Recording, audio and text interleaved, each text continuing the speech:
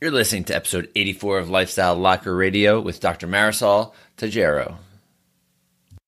The digestion is so regulated by the nervous system. This is what I always say to all my patients, that, digestion isn't about only, breakdown of food, absorption, elimination, but it's actually how we digest our life. So digestion and our stools and our gas is all correlated to the amount of stress that we have in our system. Hi, I'm Dr. Josh Hand, and welcome to the Lifestyle Locker Radio, where we dive into what makes an awesome lifestyle. From relationships to money mindset, nutrition to fitness, emotional health to peak performance, we bring you on an amazing journey to unleashing your human potential. So here's a little bit about our guest today, Dr. Marisol. She's a naturopathic doctor. She's a world leader renowned for her passion for cleansing and gut health.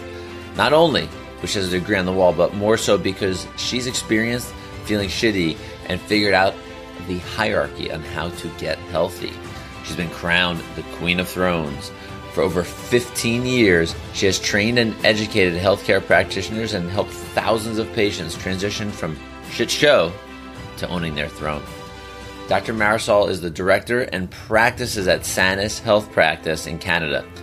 She has spearheaded PuraSanas health supplements and invented the Queen of Thrones organic castor oil pack. The launch of her first book, oh shit, her educational conferences and programs heralds her championing you to become your legend. Join her movement and help her to achieve her goal of being in 1 billion bathrooms by 2020. We can do it. So here's our guest today, Dr. Marisol.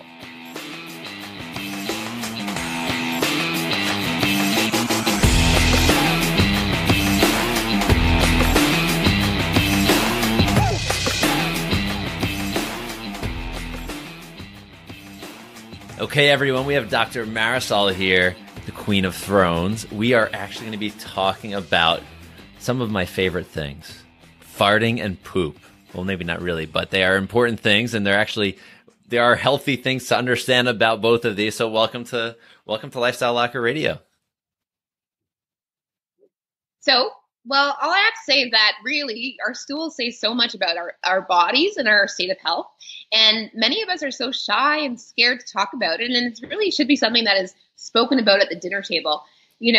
Josh, when I was a kid, my mother was so open. I'm half Latin from Latin America and half from Spain. My mother is so open about the stools, and we would be checking each other's poos out in the toilets. My mother would achieve a big turd, and she'd be like, "Marisol, come look."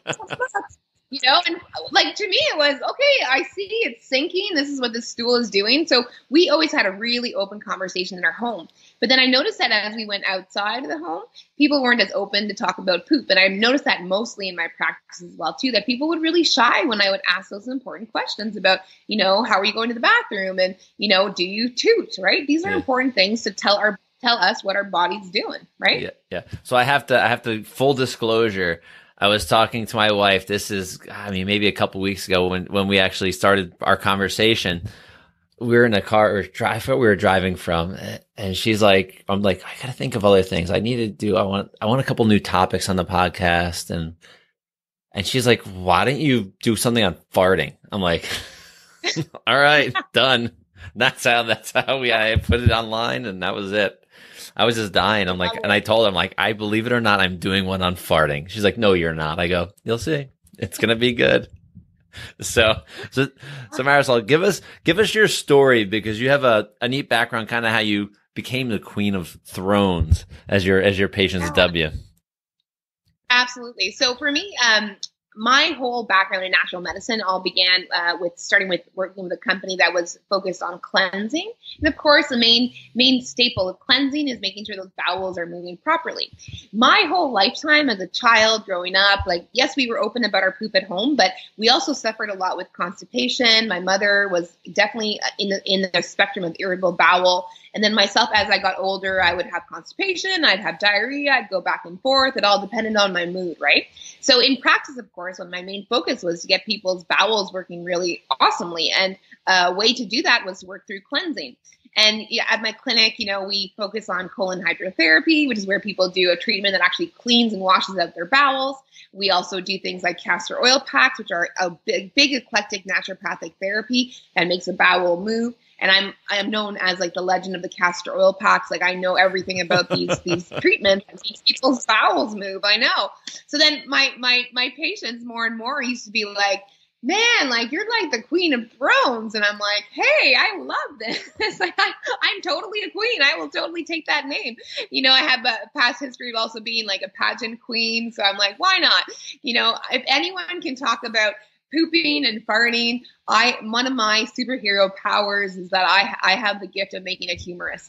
And the gift of making, things that are dirty secrets that no one wants to talk about, open and funny and accessible. Right? I think it's so important. It's crazy, but it's such an important topic because you talk about like digestion is the pre is the pre version of what's going to come out. So that gut health and right. Yeah, everyone's always talking about the microbiome, fix your microbiome, but I don't often hear people talking about what's going on with your poo. And it's like we don't need really fancy. We need fancy tests, but at home on our own, all of us can be our own best doctors, and we can be going every time we go to the bathroom, seeing what we're leaving, right? Whatever present we leave, that makes a big difference in terms of like how healthy we are or the foods that we just ate.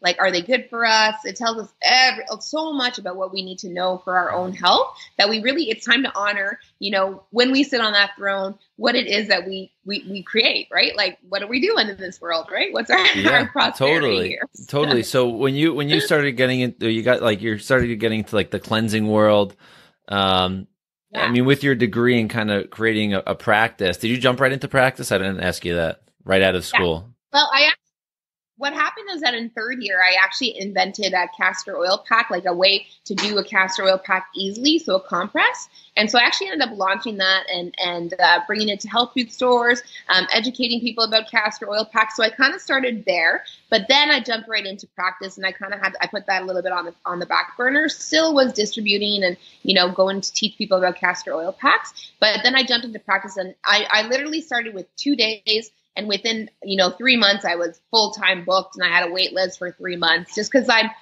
because I focused so heavily on getting people's bowels working well and on the basics and really getting, that digestion set that I just had really good clinical results. I was super lucky. Okay. And then, cleansing was easy. It was just like, that's what I love. That's what I love talking about. I love making sure people understand what's going on with their body. So it wasn't a hardship. That was for sure. Easy, nice and easy.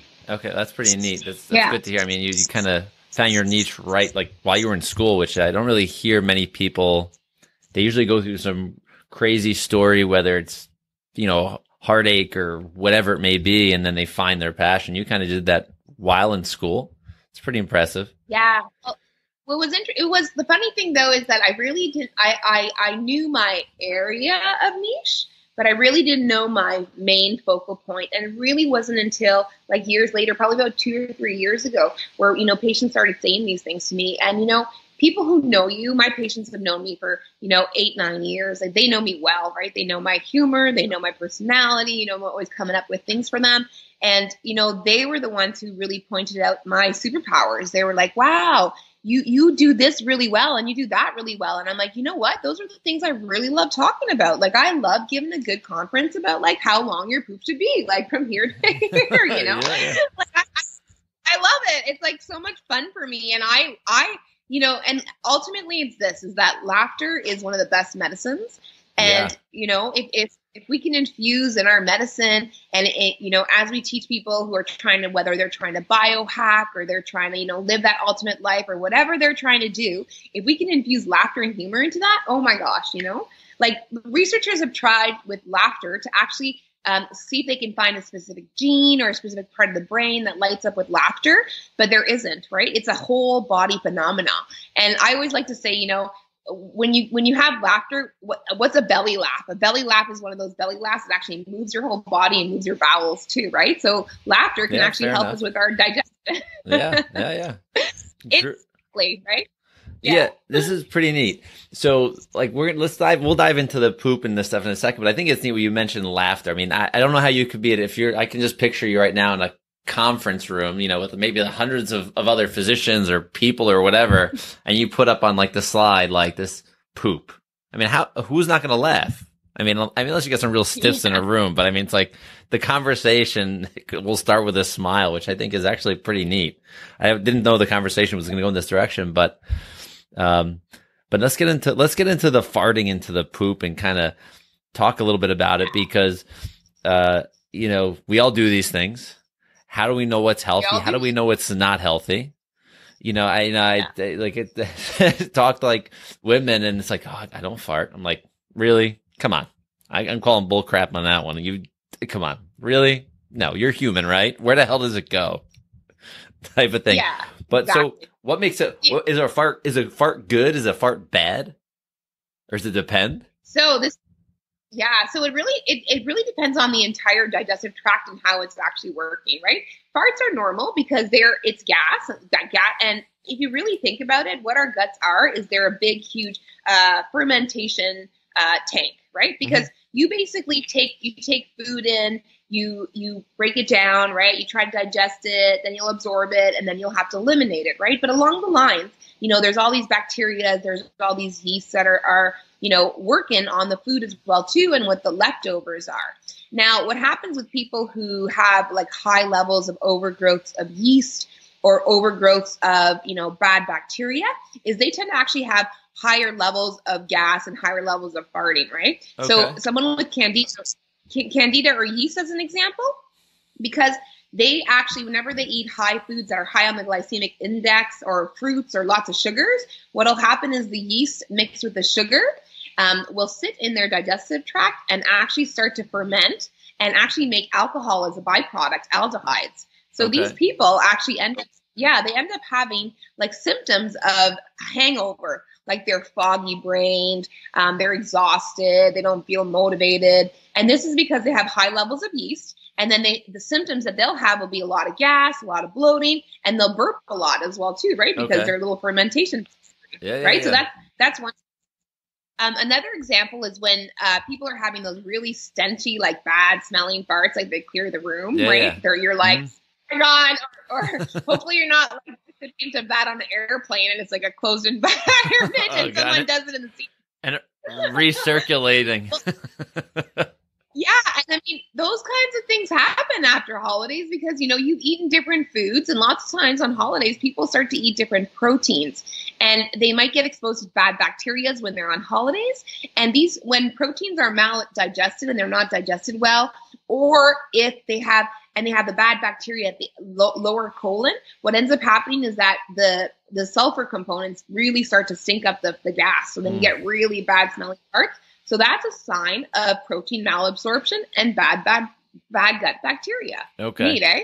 Yeah. So does that mean, I'm just trying to think, like, so if someone's eating like a steak or something, or like I think protein, I'm thinking steak in my head, and they don't process it well, is it the quality of the food, or is it the digestive tract, or is it both? It's likely more often than not is their digestive tract, like they're low in stomach acid, and so they don't have enough of the fire of the acid to be able to break down the protein in the upper portions of the digestion, so that by the time that it gets to the lower descending colon, you still have protein matter there, which you really shouldn't, and that's what those bad bacteria thrive on, right? So it's a combination, definitely, but more so specifically that your digestion isn't quite right. So that's a big sign of that. The normal farts are the little tiny ones that are like, they just like a little toot, like, it's not smelling, there's no big problems with it. It's just a small little elimination of gas, which is really just sometimes will happen because, the body's starting to move the fecal mass out of the system, right? Yeah. So that's a normal little fart. But when it's too smelly, or, they're too loud, too gassy, then those are problems with gut bacteria and digestion. Okay. Yeah. And as a chiropractor, it's interesting, I full time, I'm adjusting people, taking care of patients, and it's not uncommon that, we'll do an adjustment and it's just like, like an explosion happens. That's a pressure buildup, poor food back, whatever it is. It's just like, holy crap. Yeah. Well, yeah, and I can see that because the digestion is so regulated by the nervous system. This is what I always say to all my patients, that digestion isn't about only breakdown of food, absorption, elimination, but it's actually how we digest our life. So digestion and our stools and our gases all correlate to the amount of stress that we have in our system. And as a chiropractor, that when people are unaligned in their life, they're really stressed out. Their spinal column, and they're not adjusted well, right? It's not stacked properly. Yeah. So then when you adjust it, you reset all those nerves, and then of course then the gut is working perfectly, right? So yeah, we are such an amazing ecosystem, our bodies, that if we look at things in a really smart way and from a global perspective, we can really see all the amazing, functions that are happening simultaneously, and that link to the next one. Right? Okay. Super cool. So That's chiropractic. let's go stay in farts before we jump into poop here. But if let's say we have a person that's got these these explosions, these really stinky fart, whatever it may be, that's like the poor digestion. What are there foods they should be focusing on eating? Do they need to do a cleanse? Do they need to, what kind of steps would you say they should probably start to take? Okay, this is a problem. Obviously, you got to do something. Yeah, the first thing that you'd want to see is actually assess their stomach acid levels and see how low or high their stomach acid levels are. More than likely, this person is going to have low stomach acid levels. Mm-hmm. So we'd either do something called an HCl challenge, which is we basically titrate them up onto the stomach acid to see how much they can tolerate. Or in other cases, if we don't have the chance to do that, we just start with supplementing with digestive enzymes that have stomach acid, HCl, in them, so that now they start to at least break down the protein when they have their food. The other thing we really recommend food combinations, to really be careful about mixing fruits with protein or anything sweet with protein, because protein requires a lot of stomach acid, but fruits really don't. They require an alkaline environment. So what can happen there is that then you set up the body to be confused about what to do with its digestion, and you can either slow down the protein digestion, which allows more fermentation, which creates more gas. Okay. Yeah, and then of course, a cleanse always, to me, a cleanse is has to be one of the first things people do, because when you do a cleanse, you really clear away what you're really not sure about when you're treating patients, because patients will come, and I know even ourselves, when we're looking at our own bodies, it's we're a mess of everything. We're one hot bloody mess, right? Got everything wrong with me. But when you do a cleanse, you can kind of clear that up, and you can kind of really see what is exactly the problem and what we really have to target. So I think, and a cleanse, especially within my practice and within the things that I teach, always has to do with really resetting the gut bacteria and getting those bowels moving properly so that your bacteria can stay healthy. Got it. So I was just thinking, when you're saying not mixing, sugars and proteins, so I'm thinking, there's so many people that drink smoothies, that's become such a big fad, I'll say maybe a good fad, but most people are putting a protein with berries and this. I mean, I know those are lower in the glycemic index, but they're blending all of this stuff together. Is that a not such a good thing? No. Really? Yeah, absolutely. So yeah, and this is a funny thing, is that I feel lots of times in my practice, I'm teaching patients new things because I have such a different perspective of it. Just having suffered from an irritable bowel and understanding those gassiness and how to really fix it long term. Mm-hmm. So when your gut is in good shape, you really you should not be doing those fruit smoothies. You want to be doing actually more of just a green smoothie. So you'd be adding, our typical prescription at our clinic is, coconut milk, just out of a can, no sugar, unsweetened, pure coconut deliciousness, right? Which is really more for the fat in it and not necessarily the sugar. High protein, maybe a little quarter of an avocado, make it a little bit more creamier, and then a big handful of green veggies. And then sometimes we'll add things in nut butters just to give it a different flavor, and cocoa powder, nice and simple. And the other thing that we would do is to change the flavor is that we would do pumpkin puree. So pumpkin puree with a little bit cinnamon, nutmeg.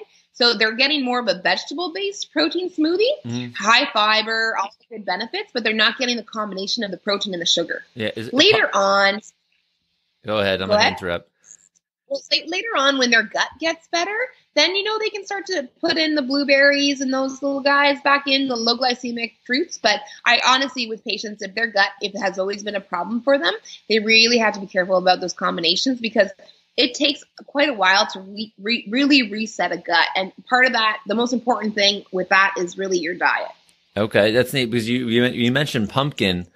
I never thought of me using it, but when our dog is sick, my wife will buy canned pumpkin, and that's in Yeah. his food all the Yeah, time. because it's a really great fiber. It really helps to like reset the gut. Pumpkin is just, and it's healthy for you as well too, right? It's got beta carotene. It's got lots of really good nutrients for you. So we love it, like as part of a way to like change up a smoothie and make it a little bit more exciting because, people, they do definitely miss the sweet smoothies because that's a big attraction to those, those smoothies. Well, yeah, But and the sugar the thing addiction, is, right? of course, we're Yeah, trying to beat all that, right? We're trying to reset the gut, so we got to get that out of the way, right? yeah. That's Very our way cool. to win. Very cool. Yeah. So good. Food. We Question. got that down. Next, we got to get into the poop. All right, not Yes. literally, but Yeah. I mean, yeah. I've been no. All right. So here we go. So you're going to give away an infographic on poop. What was it called? Yeah. Legends of the The Throne. Legends Throne. That's right. Yeah. So it's basically an infographic that shows the different types of poops, right, that people will have. Because they'll be from everything from large sausages to Smarties to, a wet mess and all. And so I've actually given them all characters, and so that you can understand and remember what type of school you're doing in the bathroom. Yeah, it's a great infographic for the Legends of the Throne. Well, so yeah, I know you're the Queen of Thrones, and all I think of is Game of Thrones at this point today. No. Oh god. I know. Well, I like to say, it's like it's appropriate timing for me to be coming out there and telling everyone about poo because I get to go off of their fame. But on the infographic, the funny thing is that the Queen of Thrones is the perfect poop, right? It's an example of the perfect poop, so it's good for people to know. But I love that you talked about your dog and the pumpkin. You know why? Because when I was first really getting into literally dissecting stools and what about them and what they says about the human body and like trying to find every single resource. One of my best resources was my little dog Lola. Like she was a fantastic resource because I would just watch how she would poo, right? And I'd notice, like she'll eat, she'll go to the bathroom, right? She'll eat, go out to the bathroom. She'll eat. If I feed her twice, she'll go to the bathroom twice. If I feed her, 3 times, she'll go to the bathroom 3 times. And then I'd be like, little Lola never wipes her bum ever. She doesn't need to. Oh, she wipes her bum. Well, we have to wipe her bum when she's sick, right? When her food's not compatible with, right? So I started really noticing, and nature's our best educator, always. Hands down, you look at nature, you can see everything from it. And then, sure enough, with what I was researching, those were the things that were coming out true was that, you should never be something called a hyper wiper. So I love that term. When I tell my patients, are you a hyper wiper? They're like, what is a hyper wiper? And I'm like, well, a hyper wiper is someone who wipes more than once. Because really, you should wipe once and you should wipe clean, really, truly. You should never have any poo on your paper, just like the dog never has to wipe their bum out. Yeah. So if you are wiping your bum more than one time, then what happens is you're a hyper wiper, and that could be caused from food sensitivities, inflammation that's occurring in the gut, or again, back to bad bacteria and the bad microbiome, right? Those bugs in your gut aren't healthy. So you don't want to be a hyper wiper. You want to wipe once and wipe clean. That's number 1. Number 2 is if you look at the side, like I would look at Lola's little body, like she's a 4-pound Yorkie, and if I can get her over here, Lola, 4-pound Yorkie, and I'd look at the size of her stools comparison to her body, right? And sure enough, like clockwork, like the size of her stool would be comparative to like her lower descending colon, right? So our colon, like, right, we got like a little square box, and this is the lower descending colon. Yeah. That's the food you 24 hours before. And if you correlate it on your body, it's actually the length from your wrist all the way down to your elbow. So that's your lower descending colon. I'm 6'2". Yep. Holy cow, that's gonna be. I know. The more you should produce. Absolutely. So, and the smaller you are, obviously, you're not going to have that much space, like to keep it there. You got to get it out. So that should be your measure every day is that, you're going from your wrist to your elbow. And if you're not consuming enough water, you're not having enough fiber, you might be missing, you might be low in magnesium. That's another thing that'll impact your stools. So those are ways that you can look at it, right? So those are 2 really important factors. Then the other factor was, does your stool, your poo, sink or float? There's a misconception out there that it should float, and it really shouldn't. What it should do is take a deep dive into the toilet bowl, and it should land down, and you should not even be able to see it. It's so dense and heavy that it's just like fallen down into the deep, dark, recesses of the tube. Yeah. Of the if it's floating, what happens with a floating stool is that, number one, it's very gassy, right? Because what gas goes where on water? It goes up. And number two, it is probably full of fat and oils, because what does oil do on water? Same thing. It floats, right? Yeah. So you want to have a sinker, like a sliding sinker, like a submarine, right? Going down into the toilet. You shouldn't even be able to see the whole volume of your stool. It should be like a mysterious surprise, and ironically, those best stools are the stools where you like sit on the toilet for a second and you like completely evacuate and you feel like, oh God, that was so awesome. And then you get up and like all you see is a little tip of it because it's so deep down into the toilet bowl. Those are the best stools, and those that you totally produce properly. Otherwise, there's problems with your stools. So if you're floating, you're either gassy, bad bacteria, or you're having a problem with your fat digestion. So you may be either lacking bile or just or you're eating too much fat in your food, and you have to watch that balance, right? So that's another really big, important factor. Yeah. After that, go ahead. Go ahead. I'm an interrupter. Go. I'm cool. thinking of questions here. It's neat. Awesome. So the shape is really important too. So, right, because your lower descending colon is like a big tube. So ideally, I say, I live in a town where we have like the second biggest Oktoberfest in the world. And my opinion is this: it should be like a big Oktoberfest sausage. That should be the shape of it. It should be really like a huge jumbo Oktoberfest sausage. I don't know why I correlate all the stools to food, but I do. I guess because it's what we all can relate to, right? It's a universal language. Like laughter, right? Yeah. So totally. Like a big Oktoberfest sausage. That would be the ideal. Improper sizes or shapes of stool are, when they're coming up like little pebbles or rabbit poo, or I like to call them Smarties, when they're coming out of the Smarties, then, you typically are low in magnesium, because magnesium really helps to have a good full stool. That's always a sign of constipation as well too, and dehydration. So you want to bring in some more water when you have those little pebbles. And then, of course, if the stool is too thin, there's a couple of things. If it's been too thin for too long, you really have to go seek medical advice, because there could be something, space occupying lesion, something pressing up against your colon and not letting you have a normal stool. But in many cases, and for many women, actually, these small, thin stools are actually having to do with the amount of stress that we have in our lives. So because we're stressed, our lower sphincter, love that word, sphincter, our lower sphincter is too tight. And so when it's too tight, what ends up happening is that you literally get a stool that comes out like toothpaste, or comes out like a small, like spaghetti strand, right? Yeah. So that you'll notice change with stressful situations and non-stressful situations, right? So those are the other key signs. And then, of course, if you're a showman in the toilet bowl and you're overly exposing all the food that you ate, right? So all you look at your, right, and you see all the food you ate the day before. Well, clearly there you have a problem, and you typically tend to be that person who has problems all along the digestion, like digestive enzymes, a whole bunch of issues. HCl is an issue. Green stools, as a side note, is not because you're having too many green smoothies, although you'll often see that. It ends up being because of a lack of stomach acid, HCl, and you'll have more green stools. Oh, interesting. Because what you need is that acid will turn the chlorophyll in all your green foods into brown as well too. So then that'll change it. Yeah. There's so many things. I could go on and on. You said being a showman, all I could think of is fat bastard going, I don't remember eating any corn.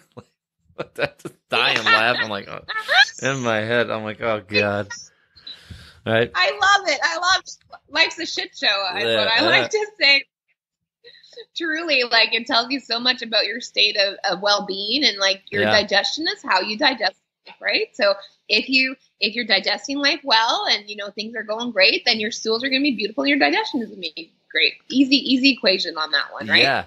Yeah. I was also thinking, I have a very active lifestyle. I hang around a lot of people that are very active, whether it's CrossFit or running or skiing or whatever it may be. do those stressors that we like kind of put on ourselves, like physically, not that they're bad, like exercise, will that affect how you go to the bathroom? Will it affect the way you digest, and all of the stuff that we're talking about? Absolutely. So as an example, there's a couple of things I can correlate. So lots of times athletic people are biohacking or going into things like ketogenic diets and such. And those are notorious for making people constipated, right? Just because of the mixture of foods and such. And so if you want to do a ketogenic diet, you have to do it a little bit cleaner than a normal ketogenic diet in order to maintain those healthy stools. And just for long-term health and longevity, I mean, you need to have still carbohydrates. You can't totally restrict those. You need to have more greens, you need more of the fibers to kind of compensate for that. That's one thing. Athletes are known, especially those who are doing for those marathons. And I know how you just finished, what did you do? An ultimate? Yeah, 50K trail run. Wow. Awesome. Congratulations. Yeah. So what happens with those types of events is that it's an incredible, strenuous stress on the system. And athletes, including Olympians, have been known to get what's called Jumanji guts at the end of their athletic event. And that's basically like a full-on diarrhea and evacuation, or it might happen even sometimes in between of the course. I don't know if you experienced that, but Jumanji guts. And it's basically just like the gut is stressed out, and it's like boom, and it just like get a big explosion and everything eliminates, right? Because the body is trying to also deal with the acidity levels within the tissues, right? Because your lactic acid is built up as you're training and as you're exercising to such an high elite level, right? And then the gut is what works to regulate the acid levels within the tissues as well too. So then that's why you'll have an experience like a Jumanji gut. Yeah. Cool, eh? Yeah, it's interesting. It was, I know during my run or this race that I did, there was, that I brought, I had like algae with me, like those were like my energy things. I had like nut butters and, some high calorie foods for healthier foods, whatever it was, pro bars. But, we go to these aid stations, and thank God we had like all natural. They're into organic stuff at these races, which is neat, but like electrolytes. But they also had like peanut butter and jelly, like in like Doritos and Cheetos. I'm like, really? It's going to kill you, like in more than one way, right? And I'm just thinking, like, what are these guys? I'm going to have to run behind one of these people that's going to be like, have like diarrhea while they're like mid run because they're eating Cheetos or Cheez-Its or whatever the hell they were eating. Oh yeah. It's like, you can't, if you're an elite athlete, there's no way that you can be consuming those types of foods, because what's going to happen is you're just going to stress your gut more, right? And you got to think, you're not stopping and taking a break or a pause to eating. Like you're still going actively, right? Like digestion is all about, sitting down, relaxing, switching your body into the parasympathetic relaxed state. And then you have, right, like better balance and everything works better, right? So you guys strain your guts when you do these elite events. But I mean, to me, I don't think you should stop them, because I feel it's part of what you want to achieve in your life. But I just think you want to learn how to better balance it, right? Just to make sure right? Yeah. So how do you figure out those times? Yeah. There's the doggy. Hold on. I'm gonna. Hold on. Let me grab her. Yeah. Hold on. Okay. Perfect. Sorry, Josh. Let me see if I can get Lola. And then, Jesse, can you bring me Lola? This is a little pooper that gave me all the inspiration. See, look at how tiny she is, right? She's 4 pounds. So, like, her little intestine is that small, right? And so that's how she would. That's how I learned about that. Nature is the best educator, right? Yeah. Awesome. So then here's a digestion endurance question. For me, like I'm planning. I'm probably going to do 1 or 2 of these events a year. I'm a ketogenic, but like a lot of greens. Like I probably eat mostly greens. But I do have my proteins, and I like that last week I wasn't eating like flesh, or ate very little flesh that last week, because I know it's the hardest thing in the world to digest, especially if I'm going to be running for 7 or 8 hours. So like what type of foods like would you recommend? Maybe like, but I can't do like I can't do like the traditional pasta. That's a no-no for me. Like that just kills me. I don't want to take a nap, but like either pre-run and like during like an endurance event, like what kind of foods would be like easy for the digestive system, in a sense, if you got to have something in your system. Yeah, I like nut butters. I'm a big fan of nut butters. They're so packed full of everything. Those are probably some of the better ones. And to not forget about the squashes, honestly, like the pumpkin and the zucchini, and to make like purees and put them into packs. If you can do things like that, like I have a couple of patients who are elite trainers, and that's what they use as their instant food, right? And sometimes you also have to think that, I mean, you need a lot of sugar when you're doing these events. And you do need to take some of the mixed gels and stuff. And although, they're fructose and it doesn't matter. You need the honey. So even better. Yeah. I love that. I'm using that instead for the direct injection of sugar and like vitamin B and all that stuff. Yeah, that would be great. Okay. Honey would be ideal, or syrup or something like that. I even like maple syrup over honey because maple syrup has more minerals in it, magnesium and such. So during your run, it could help you kind of get through and push you a little stronger. Okay, I'll do that. Right? Our friend makes it, so right from their yard. Perfect. Okay. Yeah. So we get the real deal. I know up there you guys obviously do, but I don't have to pay for it, which is even better. Yeah. There you go. Even better. Okay, so that's good. So we have maple syrup. We have like pumpkin. What other? You said other squashes? Like, I mean, if I just like. Any of it's like the spaghetti squash, those are great foods you could be eating leading up to it, just because of the carbohydrate content as well too. So it'll help you to like build your glycogen stores. The other thing that I really love is quinoa. Quinoa is one of our staples, and amaranth as grains. Just to be consuming a lot of those, because they're actually not even grains; they're more seeds. So they tend to get more protein and higher fat, and they're more for sustenance. Yeah. So those would be the that we would recommend. Okay. Yeah, because I'm pretty like since I haven't really been doing a lot of grain for probably the past like 5, 6, 7 years. Grain, like once I put it in my system, my body goes like, holy crap! Like, what did you just put in your body? Even quinoa and amaranth. I haven't tried amaranth. Quinoa, it depends. It depends on how, because if I like eating, so if I sit down with like a thing, I'm like, okay, well, I can keep going. It doesn't feel like anything to me. So I really haven't tested like normal human portions in a while of it. That could be it, right? Is that you just need to have the smaller portion.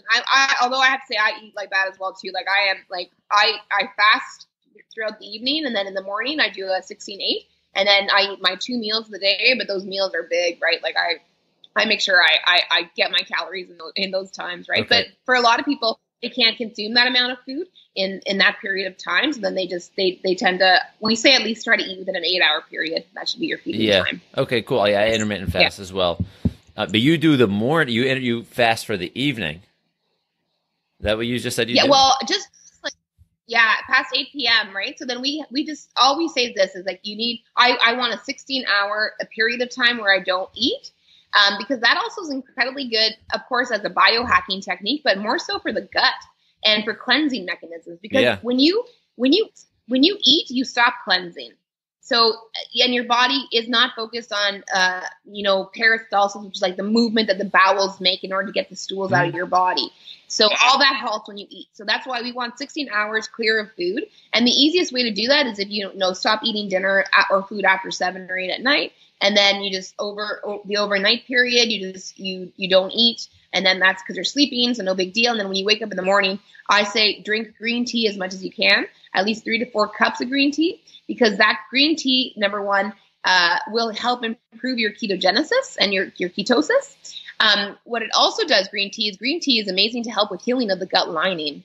And it's a natural antibacterial and a natural resetter of the microbiome. Green tea, cheap. Like I mean, get good quality though. You get estate, like not necessarily from China. You want an estate tea, organic, and as much green tea as you can in the morning. And that also helps with cleaning up the mess that was left from your overnight detox and cleansing, right? So that's how we always recommend. Yeah, and then eat somewhere around 11 or 12, and then within an 8-hour period, that's your feeding time, and that's it. Mm-hmm. Yeah, that's our hack. Here's another question. I intermittent fast, and I've learned so many different tactics or techniques that people use for these similar reasons. So I'm not a snacker. I used to be, but I tend not to be like snacking like in that 8 hours. I'll eat like something like, because I'm usually in practice or doing something, so I'll have salad, high fat oils and all nuts and all whatever's on it. and then I won't eat again until I get home, which is usually like 7:30, 8:15, something like that. Then I eat and then I'm done. Like, are you eating that whole 8 hours? You kind of like snacking and going through your day? So I think it depends on my day. Like if at clinic, I'm really, really busy, and I think I know my brain is really metabolizing and going super fast, and I get a lot hungrier. So I find that clinic, I'm munching throughout the entire evening. But otherwise, no. Otherwise, I find that I'm just doing one meal, and I just leave it. I'd rather sit down and make, and I think this is important for a lot of us to appreciate, is that I would rather sit down and, make a nice environment to eat in instead of eating on the go. I want to sit down and have a good meal, have a good conversation with people I love and care about.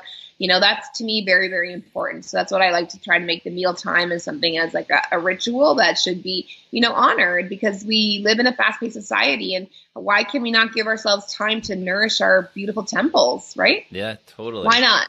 Totally. Yeah. This is awesome. This is a good conversation. This is going a lot of really good directions. I like this. So I want to also mention this, that you have a book called Gut Feelings it's an ebook, which we're going to give away as well. So you're going to get all the details. You have to listen to the end through the whole podcast here, everybody. You got to get to all the way to the end, which is not going to be much longer, but you have to get to the end and then you're going to get all the details. But tell us a little bit about, Gut Feelings. Like, what is it? What are people going to get out of that book? It's actually like a lot of the things that we've talked about today. It's a synopsis in about 28 pages. So if you're really into getting your gut fixed, it's not like an uber long book, but it's a good enough book that it gives you all the details, like the three most important factors about your stools, about your farts, and then about, the mood that you have that is creating and affecting your guts. And that's why it's called Gut Feelings, because people think that the gut is like a standalone, it's just like an organ system that we have to fix. But part of fixing your guts actually has to do with dealing with your anxiety and your stress. And if you don't deal with that anxiety and stress and depression and the mood changes that you have, you can't get your guts totally like 100%, right? Because it's so intertwined. The gut is like the biggest hub of your hormones, your nervous system, your everything, your immune system, right? So it's a hub, the central station, like in New York City, right? Yeah. Everything goes there. If you don't address the other parts of that system, and most specifically the nervous system, because the nervous system drives the gut, you won't be able to get the gut better. So that's the final finale to it. And in Gut Feelings, we also talk about the supplements you should be taking to fix your gut, how to pick good supplements, your sleep routine, your fasting methods, like all these things that we've covered is what we talk about, because those are the important key factors. And the secret sauce that I found in my practice and with my patients, and what my online program and different things that I'm working on now is about that aspect of anxiety and the depression and the mood, and how we address that and the stress that's on our bodies constantly to reset it so that our guts can flourish. Because I feel if your gut is good, you will find your grace, and you will know like what your main purpose is in life, like why you're here, what you need to do, because you'll be in tune, right? You'll be totally in tune with what you need to be doing in your lifetime here. Oh, it's so cool. It's big picture. I like that. It's like the 50,000 foot view of life, right? So well, true. Yeah.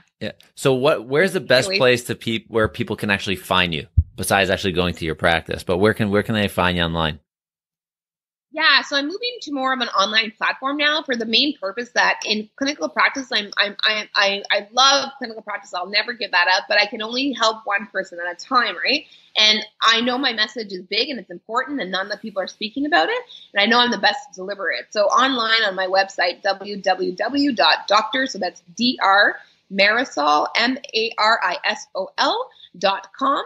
And there you can find links to, pre-purchasing my book, links to my program, the movement, which is basically, a reset of your gut and how to get your bowels moving, right? The movement. Yeah. And then Fit for a Queen, which is another online program I have that I talk about tools, and specifically something called the Castor Oil Pack for gut health. So really my main focus is how we can get that gut improving for ultimate health, and getting those bowels as our barometer for our overall health and what it's telling about us. And so that we can, be our own best doctor, because truly you or me or, your best friend or anyone that should be able to like go have a bowel movement and be like, okay, I'm deficient on HCl, digestive enzymes, my gut bacteria is not doing too well. It's time for a cleanse. I need to start doing these things. And that's how I want to empower people, because I believe that is within our grasp. We can do that. Of course, it'll never replace a practitioner.